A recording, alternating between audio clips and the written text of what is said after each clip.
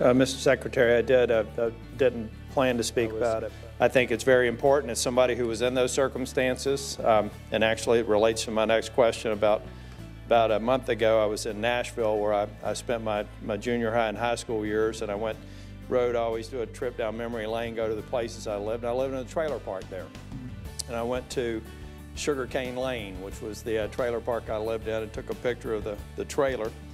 And it made me think about manufactured housing, and it made me think about people who, when I ended up having to live there, I moved out of the trailer park, moved back, bought my own. I lived there with my family first. And you know, I don't think that most people recognize that the regulatory burden that we place on the citizens of the United States hit the poorest among us the hardest. Mm-hmm.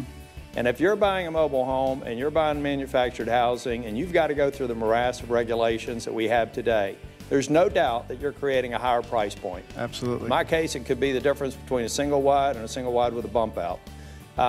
But what are you doing? And that's more of a blade level, so you may not be able to answer the question specifically, but it's one example of regulatory streamlining and regulatory relief that I think we need to focus on, and there are a number of others. Can you shed some light on that? I'm glad you brought that up. You know, manufactured housing accounts for 10% of single-family dwellings, 22 million households. So it is substantial. And it is actually a potential solution for some of the housing issues, particularly in rural areas. If you look at the progress that has been made in manufactured housing recently, it's amazing.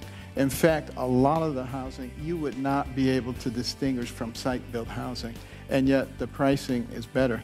But the regulations are ridiculous. So, you know, we put a moratorium on that. We're inspecting from top to bottom all of those regulations right now and getting rid of a lot of them, because I think this is an area where we can take advantage.